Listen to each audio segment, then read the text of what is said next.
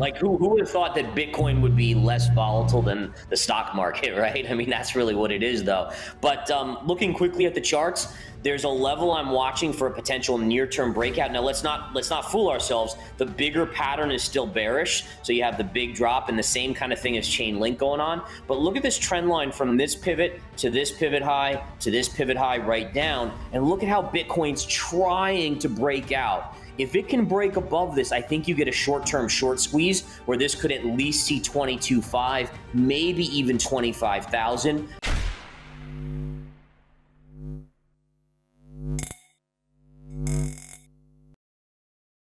Hey guys, welcome back to the channel. Today we have Gareth Soloway forecasting Bitcoin's next move, as well as his take on the economy. Soloway says to remember that crypto is not an isolated space, so you need to stay informed on what the Fed is doing. It's also important to watch the price of the dollar and even to stay on top of the stock markets. As Jerome Powell's attitude during his press conference was very peaceable and said hiking is done, this will mean more money in the system, which is positive for Bitcoin because more money will be able to be invested into it. Soloway is worried because Bitcoin is still a leg down and we're going through inflation and recession. Also, there have been uncanny similarities between the crash of the dot-com bubble and Bitcoin today, which, worst case scenario, will lead to a complete washout of the entire crypto space. Let's listen to this interview with Gareth Soloway as he predicts where Bitcoin will go in the next few weeks and how inflation will continue to affect the market. Don't forget to like and subscribe if you enjoy what we do here on this channel. Let's get right into the video. And you've come out and said 12K is in the cards. Is that still your target price for, let's say, a bottom, or are you kind of moving that around? Yeah, so I mean, at this stage, I think that's my high end. I hate that everyone is saying it now, right? I mean, it's one of those things where we all know when everyone starts talking about a level, that's where it's like, okay, well, it's either not going to get there or it's going to go below that level. I've been racking my brain and I'm like, okay, well, if the stock market still has like 30% downside, which I think it does, how does Bitcoin not at least go down 30% or more, right? So it's a tricky scenario here. I would love to see that pivot on Bitcoin where it starts to go up when the stock market goes down, but it doesn't seem quite yet to have that maturity of Bitcoin at this point. I know you have crypto that you just trade in and out of. I also believe you have crypto that you hold on to, correct? Yes. So just like any trader or any investor or any person that's been through the ringer many times in trading like myself and investing, I'm a big believer in trading it, but also that if you have a bigger thesis, then you want to be invested for a longer period. So basically what I didn't buy, I was all out of Bitcoin aside from trading it until we got below 20,000. Once we got below 20,000, when we hit 19, even though I think it's going to 12, 13, maybe even sub, I decided to take a chunk of money, let's call it, I don't know, like 300,000 bucks. And I divided it into 1/6 amounts. And I put 1/6 of that to work at 19.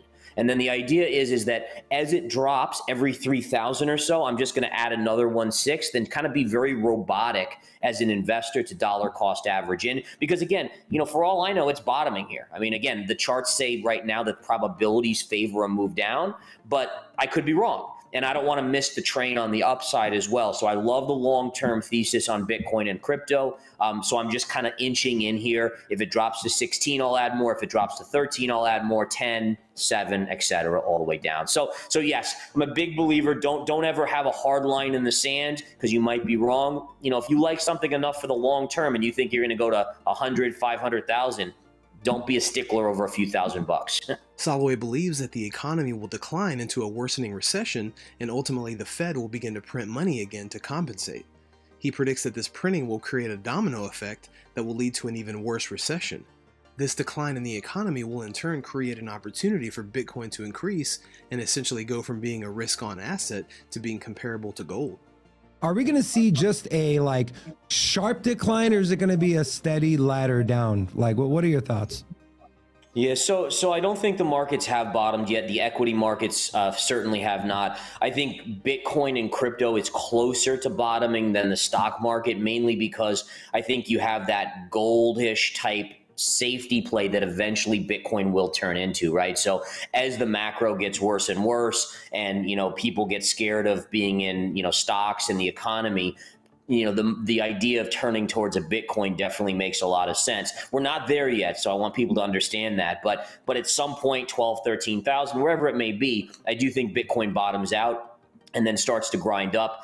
The macro is going to be a tricky thing. I really think we're in for a long period recession, mainly because the Fed can't bail us out. If we look at the past 10, 20 years, every recession or every market dip like the COVID collapse, the Fed was just printing money. Well, that was great when we have 2% inflation or less, but now we have 8%. And even if it drops to 4%, how does the Fed print us out of a recession at 4%, which would cause inflation to potentially spike to 20%, which I think is a great opportunity for crypto overall, because you're going to see these new technologies, these other ways to kind of figure things out coming to the forefront. So I would say just prepare. People should prepare for still some more volatility, maybe another next leg lower in Bitcoin, but the buying opportunity is coming. Can you see any scenario where we're in a deep recession and Bitcoin actually benefits from it?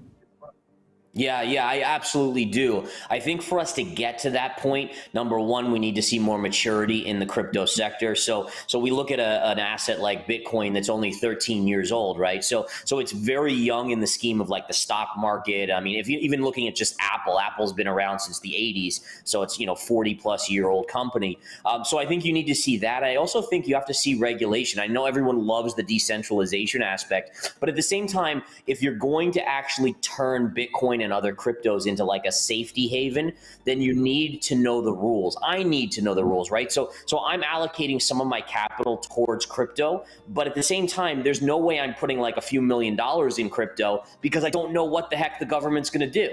Right. And I don't want to be caught with my pants down, if you will, in that scenario where they come out with strict rules and Bitcoin dumps out by 80%. I don't think that's going to happen. But the point is that you have fiduciary responsibilities from a hedge fund perspective, pension funds, and that's the money we need to attract to crypto. Let's bring up the chart here of ETH, is that you're basically in what we would refer to as a wedge pattern, right? So you have this line here sloping down, then this one connecting the recent lows, and you're hovering right on support. So for me, it's one of those scenarios where, kind of like a couple of the other ones we looked at, is that as long as it holds this line, you look to attack this area here, and if it can break out, then you start heading up to the next resistance, which is a line from the all-time high on ETH down to this secondary high, which looks to me to be around 1750 or so up here. So to me, there's no definitive like this is going to bust out here.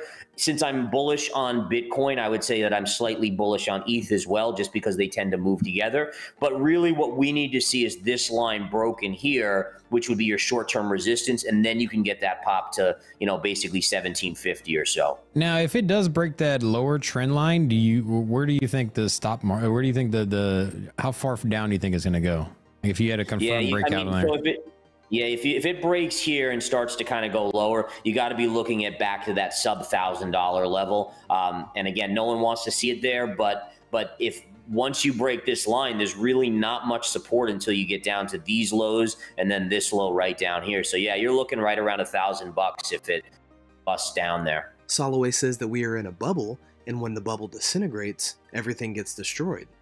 He has seen this before and is already alarmed with how hard Bitcoin has fallen. Soloway says there is no good endgame in the market. Everything will only destroy the economy in the long term. Soloway says that investors need to be aware that there will be a massive reset where the dollar will collapse.